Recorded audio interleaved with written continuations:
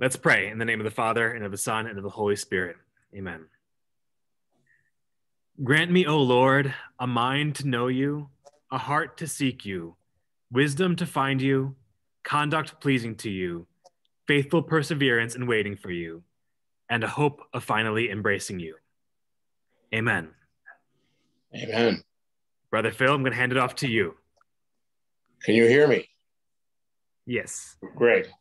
It's been my pleasure to come to know Cardinal O'Malley as a brother in the Capuchin province, which we share life as St. Augustine province. Cardinal Sean is from Lakewood. So there's born in Lakewood and baptized at St. Luke Church in Lakewood, which is where I grew up, and we share that as well. He did his formation all through our province, went to Catholic University, and while he was in Washington, grew connected with the El Salvadoran immigrant community that was fleeing the Civil War at that time in Washington, establishing a large community in DC. He went on to become a bishop of the Virgin Islands, and then in Fall River, Massachusetts, West Palm Beach, Florida, and now in Boston, each time encountering really serious issues of clergy child abuse in each of the dioceses he went, has become a leader in the church of that reconciliation process of working through church structures and directly with the victims of abuse, and is one of the leaders in the worldwide church in that regard, and is also a member of the Council of Nine, the 9 cardinals who are very close advisors to Pope Francis. So he is a man of remarkable energy, gifts, and he must be able to bilocate because he is so many different places at the same time doing many, many things. So we're real happy tonight that he can free up an hour and a half or so of his really busy schedule and to be with us and to share his experience of the church today. You have one of the great leaders of the church today on this Zoom conference, and open to many questions, and I know it's going to be a great evening. Thank you. Thank you very much, Phil, for your very kind words. I don't know how many of you have read McCullough's biography of the Wright brothers. McCullough is a wonderful local historian here in Massachusetts and has written so many wonderful biographies of Jefferson and Adams, but he wrote a wonderful biography of the Wright brothers. And at the beginning of the book, he quotes Orville Wright, who, when they asked him, they said, "What's the secret of your success?" And Orville Wright said, "Well," he said, "I chose very good parents," he said.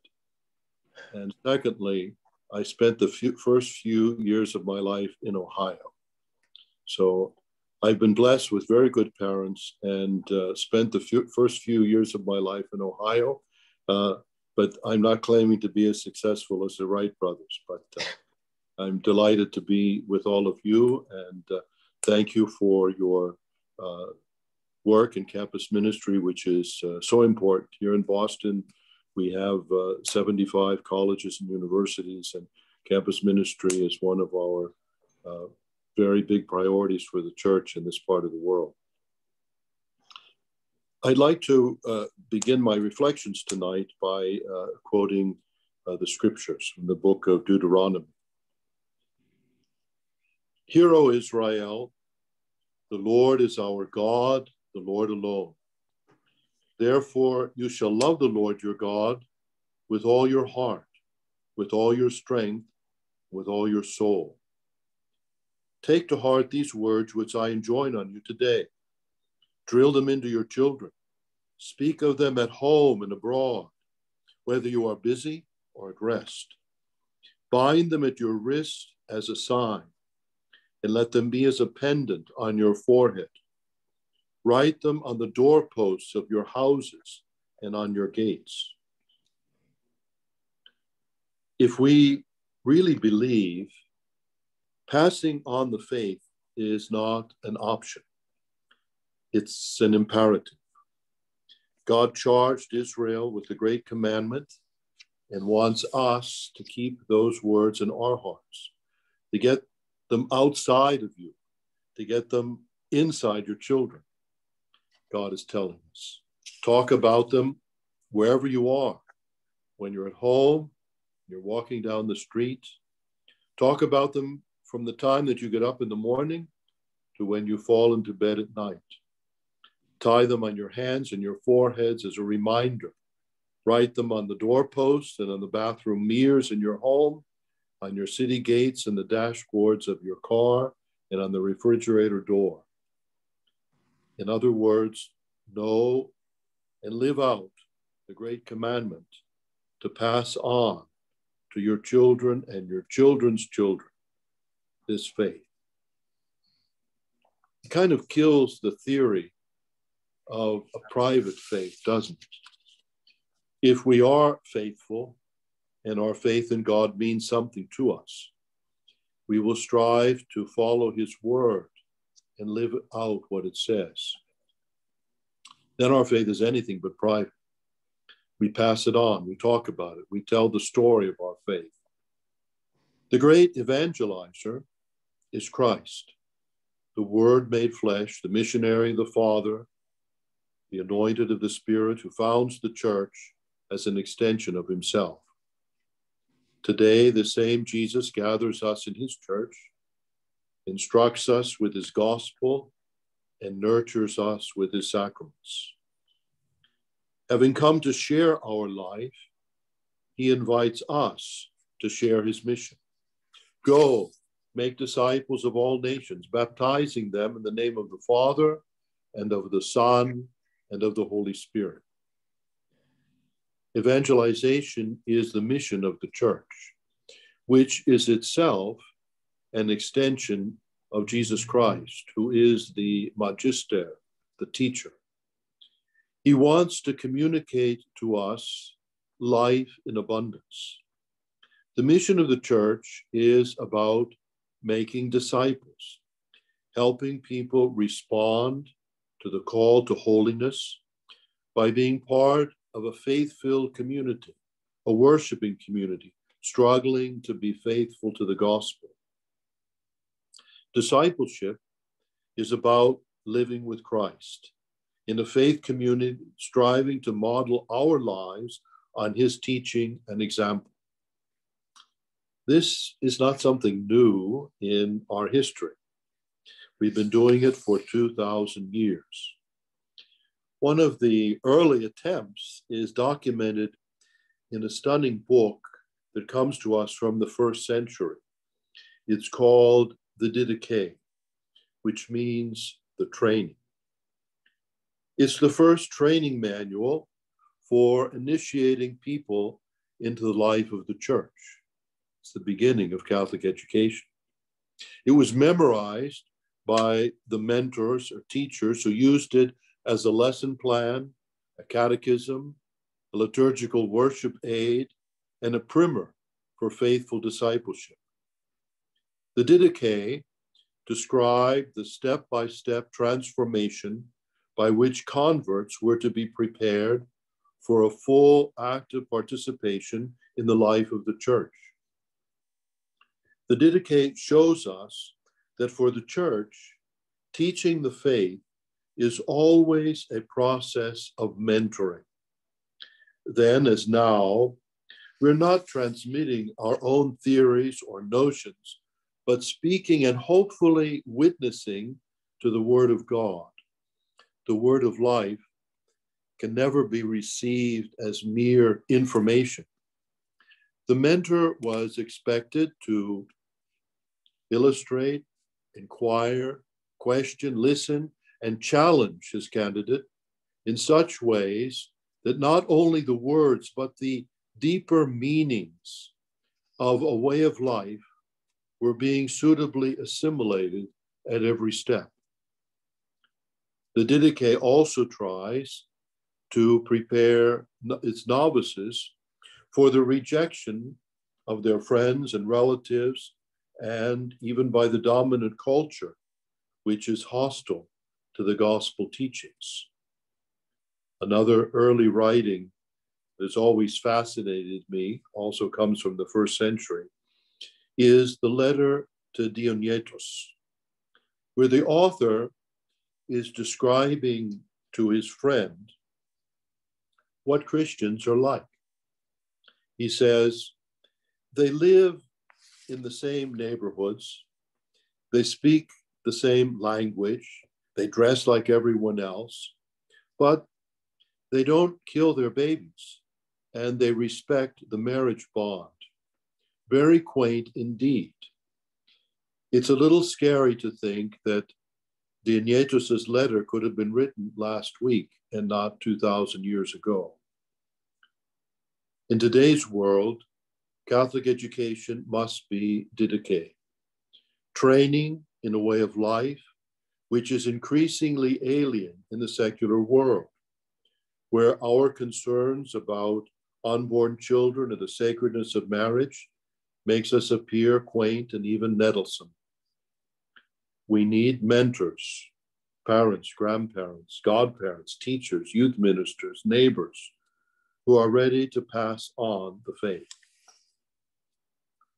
The area where we are most deficient and which hampers our attempts to pass on the faith, I believe, is that of adult faith formation, which needs to reach out to three groups.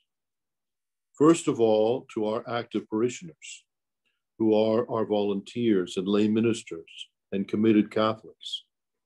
We need to help them to have a deep understanding of the faith and the richness of the scriptures, the catechism, the social encyclicals, the spiritual masters, and medical ethics. We also need outreach to the unchurched by having a good RCIA program and teams that are ever finding new ways to invite people to consider joining the church. Scripture, apologetics, and early Christian writers are important sources for our attempts to help new Catholics and prospective Catholics to discover the church's treasures of faith. The last group, the inactive Catholics, is perhaps the most difficult. And here, much reflection, prayer, and planning needs to take place in how to reach out to them. There are at least 17 million individuals in the United States who, for reasons great and small, have stormed off, dozed off, or simply fallen through the cracks. We have a responsibility to them. Christmas, Easter, weddings, and funerals are moments when inactive Catholics find themselves in church. We must learn to make the most of these moments, to welcome people home and put on the church's best face. We need to assume some responsibility for reaching out to these brothers and sisters who have walked away or just drifted away. Our belief must be in a God who so loved the world that he sent us, his only Son, Jesus Christ, to establish a people, a church, entrusted with his mission to make disciples of all nations and to build a civilization of love. As a young priest, I was present at the Puebla conference, and as I mentioned a moment ago, it's where I met Father Arupe and also met Archbishop Romero there. It was Pope St. John Paul II's first trip after being elected Pope. As the Holy Father's plane landed in Mexico City, all the church bells in the country rang out with joy. The successor of St. Peter was here in our midst. The crowd extended for about 80 miles along the highway between Mexico City and Puebla. People had come the day before and slept on the highway. It made me think of the words in the Acts of the Apostles where Luke describes how the people put the sick by the side of the road so that Peter's shadow would just touch them when he passed by. The crowd comprised millions of Mexicans, extending, as I say, almost 80 miles of highway connecting Mexico City and Puebla. The government had tried to discourage people from going. Nobody paid any attention to that plea. And afterwards, the government officials reported that there were no troublesome incidents due to the crowds as they had feared. Indeed, the crime rate fell to an all-time low when the Pope was in the country. The government speculated that even the burglars and pickpockets went for the Pope's blessing. The Holy Father, upon arriving in Puebla, got out of an open car, walked across the soccer field to a makeshift altar, and celebrated the opening Mass of the Puebla Conference. I shall never forget his homily. He challenged us to be teachers and to teach the truth about Christ, about the church, and about the human person. The same message is crucial to us today. The content of our teaching must embrace all of these truths. The truth about Christ, the Son of God and true man, our crucified Redeemer, our risen Lord, who has promised to be with us always and who has established his church on the rock of Peter. The truth about the church, founded by Jesus on the apostles, guided by the Holy Spirit, gathering God's people around the altar, calling people to discipleship, conversion, and ministry. A church teaching with authority, witnessing to the presence of the risen Lord, serving Christ especially in the poor and the downtrodden.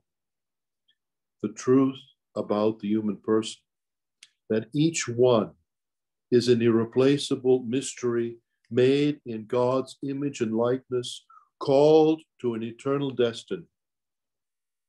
The church's teachings on human rights, the gospel of life, sexual morality, and social justice are all corollaries of this great truth about our origins and our destiny.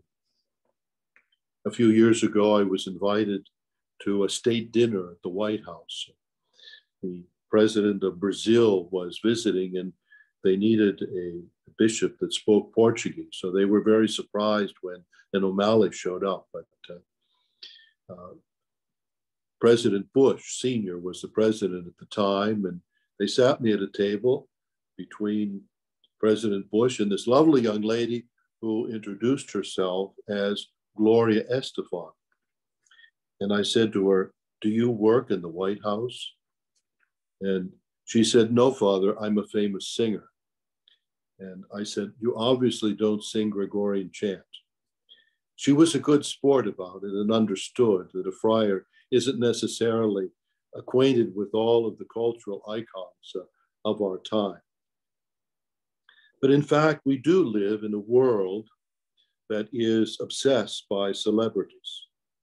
Celebrities have replaced heroes and heroines for our young people. And oftentimes, these celebrities, for all their good looks, talent in singing, acting, or sports, live lives that are superficial, self-absorbed, and chaotic.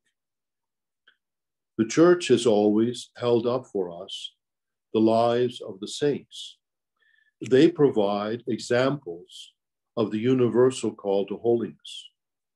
The saints model for us the struggle to overcome human weakness and sinfulness and embrace God's will in our lives. It's healthy for our young people today to hear about our saints and contemporary heroes like Dorothy Day, who, after having an abortion and another child out of wedlock, became one of the most outstanding persons in the history of the church in our country. Our young people want to see the ideals of the gospel lived in our lives. One of the worst results of the scandal in the church can be a cynicism about the call to holiness. We run the risk of being overwhelmed by the bad example of our leaders. And we need to remind people that there have always been saints and sinners in the church. The church's task is to call everyone to conversion. We have our successes and our failures. The saints are the success stories our young people need to hear. It helps them to see that we are all struggling on the same path to holiness. We must break the bad habit of presenting the church in such a way that people are deceived into thinking that we can be Christians and remain strangers. The privatization of religion in today's climate of New Age individualism is poisonous to the gospel message of community, of connectedness in the body of Christ. I always say being a disciple is not a solo flight. In a culture addicted to entertainment, our Catholics often find Sunday Mass a rather unsatisfying experience.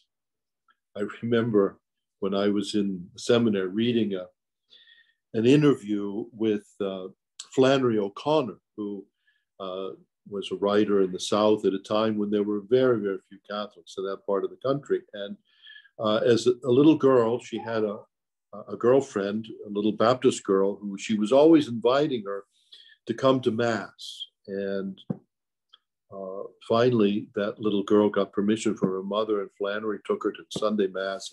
She was so excited that this Baptist friend was coming to church with her, and she couldn't wait till the Mass was over. And she said, "Well, what do you think? What do you think? Did you like it? Did you like it?" The little girl said, "Wow." She said, "You Catholics really have something. The music was so lousy. The sermon was so boring. The priest was mumbling in that language nobody could understand. And all those people were there." Well, obviously, they were there not looking for entertainment, but they were there to worship and to pray. We need to bring people on the path to discipleship so that they can worship and pray. And of course, we want to have beautiful liturgies, but it's not just about a great sermon or a good music program. We need to be people who know how to pray, an experience of prayer, so that when we gather for the Sunday Eucharist, we have a notion of why we're there and how to pray. There can be no Catholic life, no holiness, no discipleship without prayer. Every Catholic school, every religious education program must have a prayer component that will help our young Catholics be part of a worshiping community. Indeed, our families need to be domestic churches where we teach our children how to pray. It's only then that it makes sense when we come to church to be gathered around the altar as a worshiping family, to recognize Christ in the breaking of the bread, whereby partaking of the Eucharist, we become one with Christ and with one another. Our challenge is to help our people glimpse the beauty of God, the beauty of the gospel. But we must first experience it ourselves in our own interior life. We must love the church. Jesus is the bridegroom, not the widower. He does not exist separate from his bride, the church. I've always loved another ancient Christian text called the Shepherd of Hermes. It's a book of revelations granted to Hermes in Rome by the agency of two heavenly figures. The first, an old woman, and the second, an angel in the form of a shepherd. The old woman represents the church. In successive visions, she becomes younger and more beautiful. As Hermes moves on the path of conversion, the vision of the church's beauty becomes more apparent to him. The path to holiness is a path to the source of all goodness and truth, of absolute beauty. The character, Prince Michkin, in Dostoevsky's The Idiot, puts it very well. He says, beauty will save the world. We want to share with new generations that being a Catholic with a deep faith, with a sense of vocation and a communal vision of our mission is a beautiful life. Our mission is about helping people catch a glimpse of that beauty that saves us. Thank you.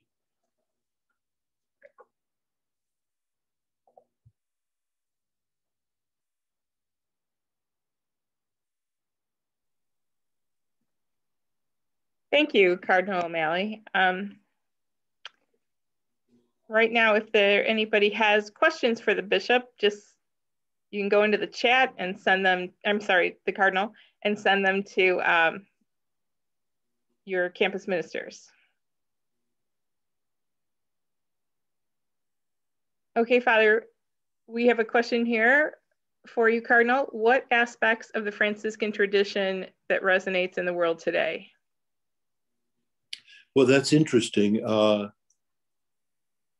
St. Francis is certainly one of the most beloved saints in the history of the church and is popular both within Catholicism and outside of Catholicism. And actually, when Jorge Bergoglio was elected the Pope and chose the name Francis, it caused a lot of excitement everywhere in the world. And the Holy Father, in the encyclicals that he has written, has chosen very strong themes from the life of Francis. In his last encyclical, Fratelli Tutti, everyone brothers and sisters, he certainly underscores the ideal of St. Francis of being a universal brother. St. Francis had a very difficult relationship with his dad, and his father finally disowned him. But strangely enough, it allowed Francis to discover his relationship with God the Father. And as St. Francis, when he returned all of his fancy clothes to his father, he said, "I've called you Pietro Bernardoni, my father, but from now on I shall say, Our Father who art in heaven." And his awareness of the fatherhood of God was so strong in his life that it inspired him in this quest to be a universal brother, to be a brother to everyone and also to all of creation. And certainly that theme of creation is part of the Holy Father's first encyclical Laudato Si, which comes from the hymn of St. Francis to creation. St. Francis, because of this deep awareness of being a child of God, and that Christ has come as an expression of the merciful face of God, and a desire to be a universal brother, allowed him to discover in Christ's life, particularly in his poverty, a very special means of living out the gospel. And Francis's conversion takes place when he encounters a leper. Francis had a terrible phobia of leprosy, and when he would see a leper, he would usually run in the opposite direction. But this particular day, grace of God touched his heart, and he went over to the leper. He gave him his money, his clothes, and he kissed the leper. And later on, before he died, in his last will and testament, he talks about that experience as being a life-changing experience to him. So I always say, Francis didn't cure the leper cured Francis by allowing him to overcome his fears his vanity, his pride, and to discover in the leper a neighbor, a brother, a presence of Christ. So these are just some of the themes in the life of Francis that excite me and certainly are being reflected in the pontificate of Pope Francis. Thank you. You mentioned that mentors are key in the faith life. Who were some good mentors that you had in your young adult life? And do you have any good mentors now? Well, I would say that, my parents were our first mentors in the faith. And I had an uncle who was a diocesan priest, the one who baptized me. And at St. Luke's, we had great priests and sisters there when I was growing up. But there were many, many people, I think, that mentored me. And certainly as a bishop, the Cardinal Archbishop of Washington, who was my bishop in the time that I was there working at the Spanish Catholic Center with immigrants, Cardinal Hickey, who had been the Bishop of Cleveland, was a great mentor for me. So, but I think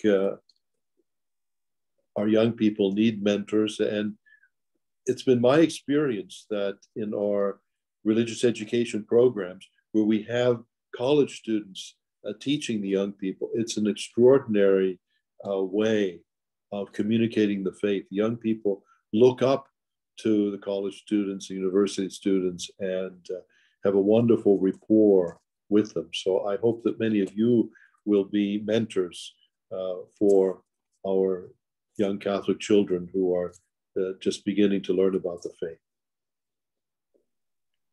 Funny you should mention that. The next question had to do with, do you have any other suggestions for students who don't feel they know their faith well enough to maybe mentor a fellow student, but do you have any suggestions for them on how to be better mentors? Well, I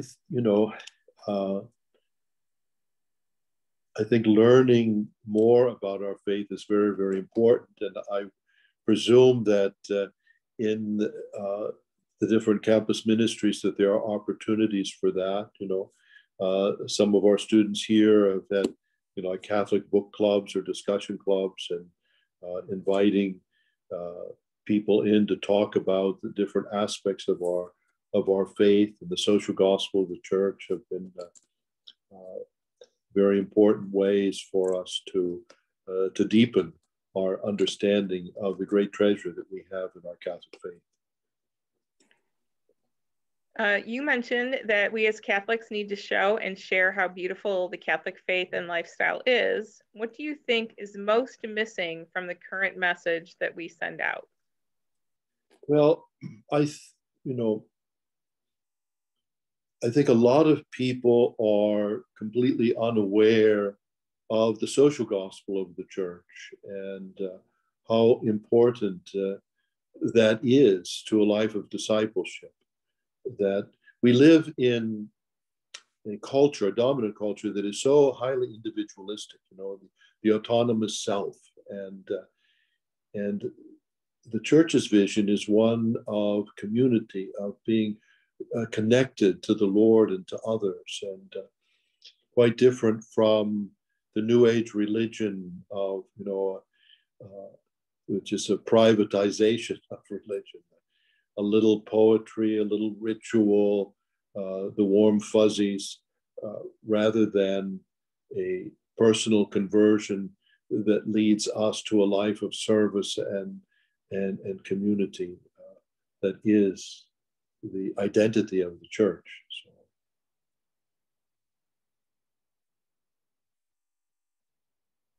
This might be fun for you. Can you tell us about a saint who is relatively unknown, but you find to have an inspiring story? Well, there's a number of them. One who's very interesting and who probably most of you have not heard of is a Blessed Charles de Foucauld, who He lived around the time of World War I. He was a French aristocrat. He was very wealthy and quite a ladies' man, very popular in high society in France, and was in the military, studied at St. Cyr, which is sort of the West Point of France. And he became an explorer in North Africa. And to be able to travel through Morocco and Tunisia and those countries, he disguised himself as a rabbi so that the local population, and strangely enough, in those days, the tension between the Muslims and the Christians was probably greater than between Christians and Jews. So the way that he traveled was under the guise of a rabbi, but he was sort of a Lawrence of Arabia of the church. He wrote books, he did maps, he won all kinds of prizes for the studies that he did of those cultures. But while he was there, living among these nomads in the desert, he became very impressed by the fact that these Muslim Berbers were so prayerful. And strangely enough, that witness of the prayer of these very simple nomads in the desert led him to want to know more about his own faith. And he eventually went back to France and became a Trappist for a while. And then he left the Trappist and went to Nazareth to live in the city where Jesus spent most of his life. And he got a job as a gardener for the Poor Clares in Nazareth. And there tried to intensely live a life of Nazareth, the hidden life of Jesus during those 30 years of working in the carpenter shop. And the sisters urged him to go on to be ordained. And so he did. And then he went back to the desert where he set up a hermitage, hoping to start a religious community that would work there in the middle of the Sahara. And he wrote a beautiful rule of life, and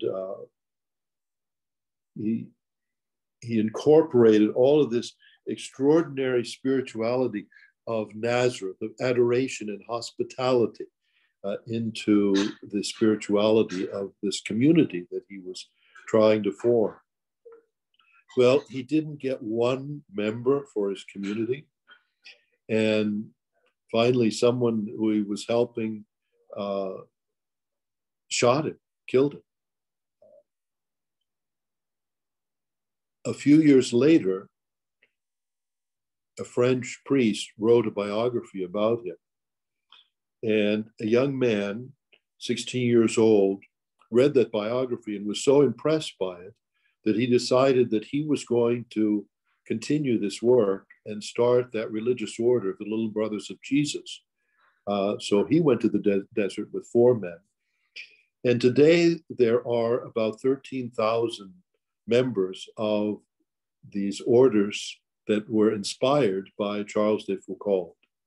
And as I tell my priests, I don't know how many of you saw the film Waking Ned Devine, story about this little village in Ireland where Ned Devine buys the lottery ticket and he dies of a heart attack in front of the television set when he realizes that he's won the lottery. And then when the villagers find out, they keep his death a secret so that they can share his winnings. Well, in many ways, Charles de Foucault's life was like that. He died with the winning lottery ticket. He never was able to enjoy the success of his ministry. But as Jesus says, one man sows and another reaps. And so for some people, Blessed Charles was a terrible failure. But when you see after he died that the treasure of his spirituality and example has inspired thousands of people to try and live the spirituality of Nazareth that Jesus has taught us during those 30 years of hidden life. And so he's one of the more unknown saints who I find a great inspiration to me. I think I could tell by some of the faces that they were enjoying the story of him. One of our students... Well, we live in a world where, you know, with this cult of success, and here's a man whose life was, he went from success to failure, but in his failure is when he was truly a success. And sometimes I think as Christians, we have to be able to break away from this cult of success and see that the cross can bring us real success and real happiness in a way that the material successes the world promises us cannot give. One of our students has asked, you talked about viewing celebrities in the lives of the saints, but how should we look up to and view Catholic celebrities like Father Mike Schmitz and Scott Hahn, to name a few?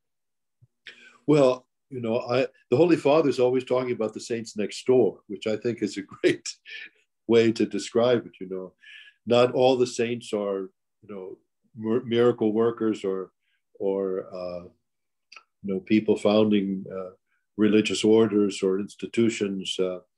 So we have many saints among us who, by their lives of faithfulness and charity, are building up the body of Christ. And so we certainly, and there can be many good celebrities in the world of sports or entertainment as well.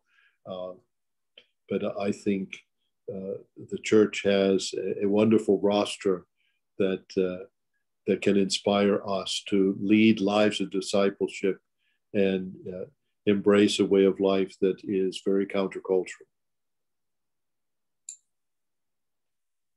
Thank you.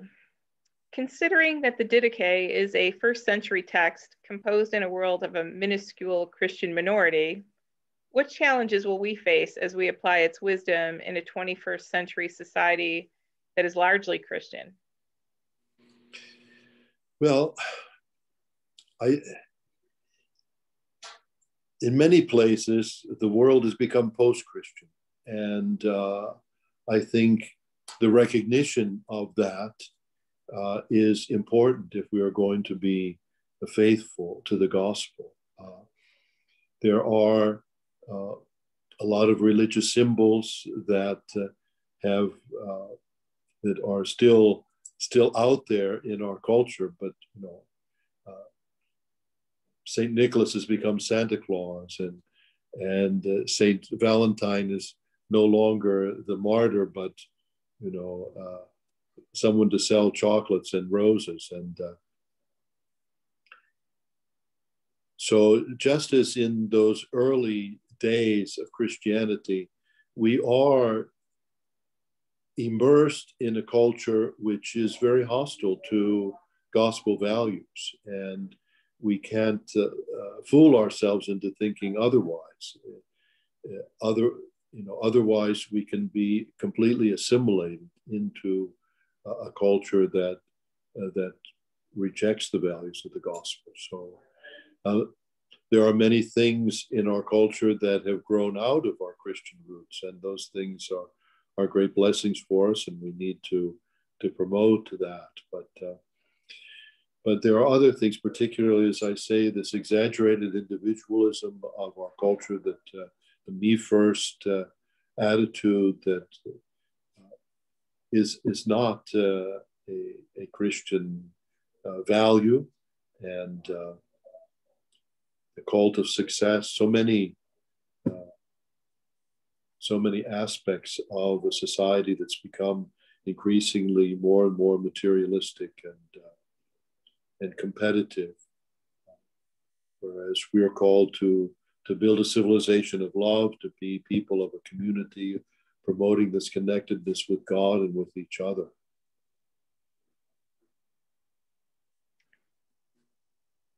What would you suggest as ways to help strengthen and grow our parishes and Catholic schools? And how can we as young lay people help with this? Well, I think that young lay people have a wonderful opportunity to strengthen their parishes. In many of our parishes, we see that there's a graying of the congregation, and the presence of young people always brings a lot of energy and hope to our parishes. And as I said before, college students teaching in our religious education programs are a great blessing for us and really help our young people to connect with the faith. But certainly, trying to be faithful to the Sunday Eucharist and to contribute in whatever way we can to making that a beautiful and a wonderful celebration. But certainly our fidelity of gathering with the community of faith is very important, and being Christians who are inviting others to follow the Lord and to worship Him. So it's, as I say, being a disciple is never a solo flight. It's always about building community, witnessing to our faith, and sharing what we have received. If someone discovered a cure for AIDS or for cancer or Lou Gehrig's disease, and then decided, well, I think I'll just keep this for my family and my close friends, we'd say, oh, that's criminal. We have received something greater than a cure for cancer in our relationship with the Lord. And so we have a great responsibility to share that with others, to share the treasures that we have received. And that's what the call to discipleship is about. The church exists to evangelize. And as Pope Paul said once, the evangelized person is an evangelizer. So if we have been evangelized, then we are out there passing on the faith to others.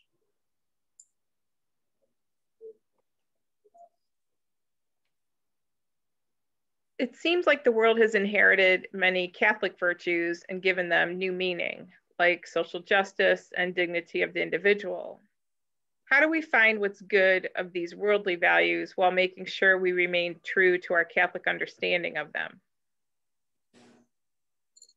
Well, I think that our social gospel is shared with people outside of the church, logically, but the undergirdings for the social gospel are the dignity of every human being made in the image and likeness of God. And you won't find, I think it's difficult to find outside of Christianity and a Christian anthropology, a coherence and a consistency that you have in our social teachings that shows the dignity of the person from the first moment of conception till natural death. And there are many people who are very strong in being anti-racist or anti-exploitation of the poor, but at the same time don't recognize the importance of protecting human life when it's most fragile in the womb, or taking care of the dying in a way that allows them to die with dignity and with love. So I think helping people outside the church, first of all, to see that we have a very coherent social gospel, but we need to be coherent in the way that we live it ourselves to be able to witness to it. I think Mother Teresa was a great a witness to the gospel of life, because people saw how consistent she was in the way that she lived her life, serving the poor, serving the most forgotten and abandoned. And so I think that in our own lives, we need to have that kind of consistency and faithfulness so that we will be able to invite others to embrace our Christian anthropology and the gospel of life.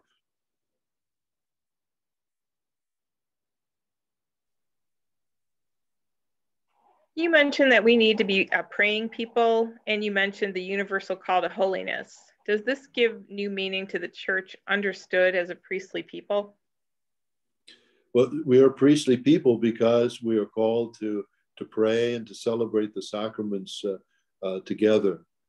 Certainly we're in this time of Lent now, which is a baptismal retreat.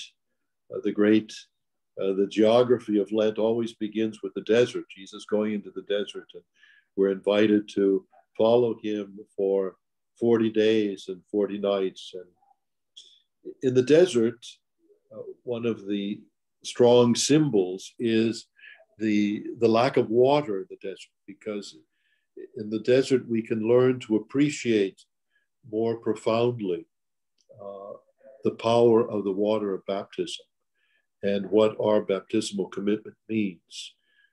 During Lent, we live a baptismal retreat, accompanying the new Catholics who, on the first Sunday of Lent, were part of the rite of election and will be baptized on Holy Saturday, when we all renew our baptismal vows. And so Lent should be a time for us to reflect on what it means to be a disciple, what it means to be baptized into Jesus Christ and called to live in friendship with him and in his community. So the part of the aspect of the desert is this lack of water, so that we can learn to appreciate how precious the water of baptism is. The other aspect of Lent in the desert experience is silence. Remember, a few years ago, Mother Teresa came to visit us here in Massachusetts, and where thousands of people turned out to see her. I mean, it was just amazing. And I saw the people lining up because Mother Teresa was giving them this little white card. And I said, oh, I wonder if that's her business card. Is that her cell number or her email address or something? So I got in line to get one of those cards. When I got to Mother, she gave me the card, and on it was written, "The fruit of silence is prayer. The fruit of prayer is faith. The fruit of faith is love. The fruit of love is service. The fruit of service is peace." What a beautiful program for Lent, but it begins with silence. We live immersed in noise and distraction, and Lent is an invitation to make time and space for God so that we can listen to his word in our hearts and to understand how much he loves us and what he is calling us to do with our lives, why we're here, what our mission is.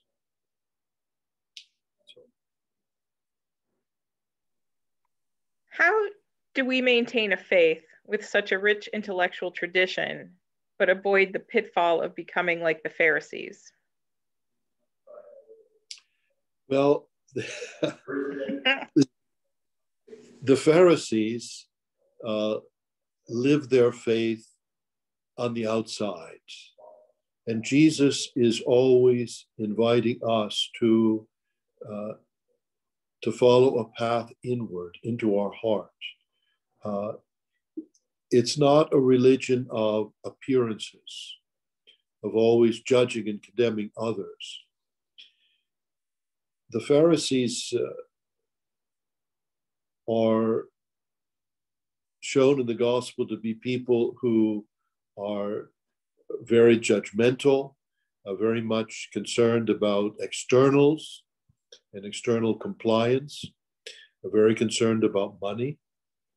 And discipleship calls us to a life of humility and love. And so it's not just the intellectual aspects of our life that are important, but the sincerity of living those values in our hearts. In the celebration of Ash Wednesday, the gospel from Matthew is read, and you almost get the impression that Jesus is warning us about fasting and almsgiving and prayer, because he's telling us not to do it the way that the Pharisees do. What gives meaning to our acts of penance and our works of mercy is not just what we do, but how we do it. It must be done with humility and with love and with a sense of mercy, and not for just the appearances. And I think that is very important. I know that we live in a world that's becoming so polarized, and people are always beating up on each other. And it's very interesting that a few years ago, Cardinal Martini came out with a book called How Jesus Manages His Time.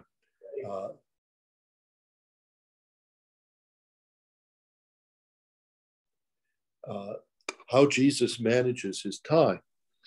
And he gives the 6 priorities of Jesus in the gospel. And now, if someone had asked me, what would be the number 1 priority?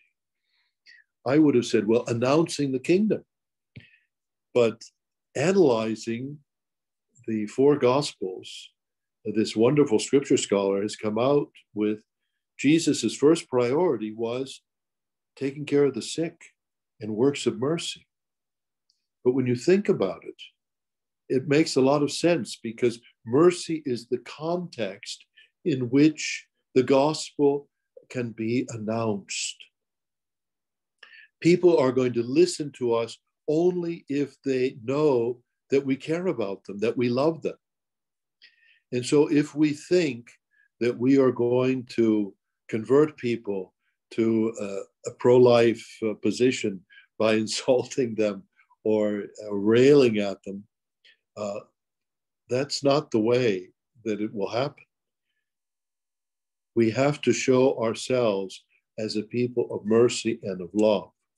And then we will be able to announce the good news of the kingdom.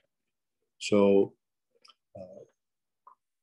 I think there's great danger to living our faith only on the surface, but the interior life, the journey inward, a life of prayer and reflection, trying to find motivation in the Sermon on the Mount, in the mercy that Jesus teaches us, is what will allow us to truly transmit the difficult and challenging words of the gospel.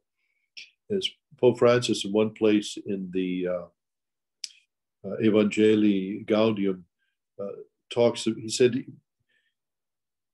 he doesn't want us to be prophets of doom and condemning people. He said he wants us to announce the difficult teachings of the gospel with confidence and to live them with joy. And that's what will invite people to embrace the gospel and Christianity in their lives. A few people have asked me to ask you what your daily life as a cardinal looks like, and what are your favorite parts of serving the church as a cardinal? Well, my daily life is like any other bishop, I suppose. In Boston, we have a lot of different ministries and a couple of seminaries, and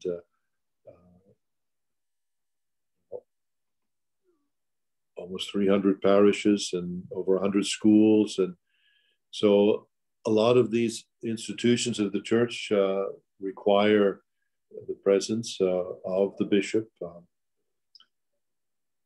Certainly, our outreach to our priests, we have a lot of priests. I try and meet with the priest ordained in the last 5 years, which are about 40 or so, on a monthly basis, and also meeting with our religious and our young people. I've been having some Zoom calls like this with our own campus ministry people here. So my life is very varied. There's a lot of different kinds of activities, and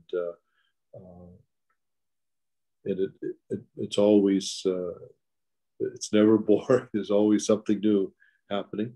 What are my favorite things? I suppose the pastoral outreach, the celebration of the sacraments, and as a cardinal, being with the Holy Father on a regular basis. We usually would meet every 6 weeks, and now with COVID on, we're using Zoom, believe it or not, to meet with Pope Francis, and he is an extraordinary person, and I'm happy to be able to be of some service to him. It's a great joy. We have about maybe 8 more minutes. So one of the questions that's come through from the students is, what do you recommend for college students to do daily in order to grow in their faith? Well, I think to have a rule of life is important. You have to have a game plan. If you're going to practice for a sport or learn how to play a musical instrument, or you're going to lose weight or whatever it is, you have to have a strategy. And we need a game plan in our spiritual life. We need a rule of life that helps us put aside time and space for God, and a time for prayer, a time for the sacraments, a time for spiritual reading, a time for works of mercy. And the secret of success is not biting off more than you can chew, but incrementally to add to your rule of life, to make more time and space for God and the works of God. But if you don't have a game plan, it won't happen. And so Lent is a good time to review our life in the light of the gospel and decide, how am I going to be more serious in my life of discipleship? How am I going to give more time to prayer, more time to service?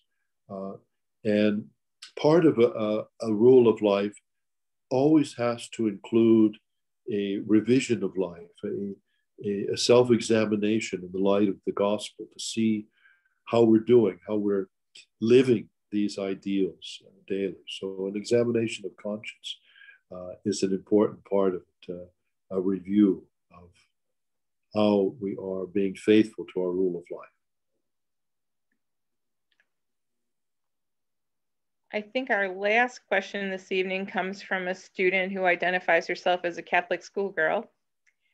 Growing up, she felt that her Catholic school system did a great job growing her Catholic intellect, but very little in fostering a real and personal relationship with Christ. How can Catholic schools grow in this area? Well, I think that the development in our Catholic schools now of more of a campus ministry approach is a better one. We need to have retreats. There needs to be service projects, but the service projects need to be related to our faith and to the Eucharist, not just some philanthropic activity, but really an expression of our call to discipleship and to service. And certainly, our religious instruction needs to, I think, spend more time on teaching people how to pray and how to reflect on the Gospels. But but we need good mentors for our young people. And I hope that many of you will take up that challenge. Thank you. That is it for I apologize for the few questions we didn't get to this evening. I think the Cardinal covered the answers and some of his other answers. And I believe we're going to close with a prayer, unless there's something else I'm not aware of. Before we do get to that, thank you, first of all, very much, Cardinal O'Malley, for being with us. We'd just love to really quickly give a quick plug for what we're going to be talking about next week. And then, Cardinal, we would love to ask you to send us off with a blessing, if we can ask that. But so next week, we'll be gathering again at the same time, the same place, to continue this conversation, talking specifically about the relationship of faith and reason in our tradition. And we'll be inviting Dr. Beth Rath from John Carroll University to lead us in that conversation. So keep with us going forward, because we're really excited about this whole series. And again, thank you very much, Cardinal O'Malley, for kicking us off and for joining with us today. With that said, could we ask you to send us off with a blessing? Certainly, Stephen. I want to thank all of you for tuning in. I've enjoyed being with you, and I will keep you in prayer. And I hope that this Lenten retreat for all of us will be a time that draws us closer to the Lord and to one another in our communities. And now we bow our heads, asking for God's blessing upon us. May the blessing of Almighty God, through the intercession of Our Lady and Saint Joseph and all the saints, descend upon you and your ministries and your loved ones, in the name of the Father, and of the Son, and of the Holy Spirit. Amen. God bless all of you. Good being with you. Thank you so much, Cardinal. Thank you, everybody, for being here. Very good. Thank you. Good night. Good night. Good night, John.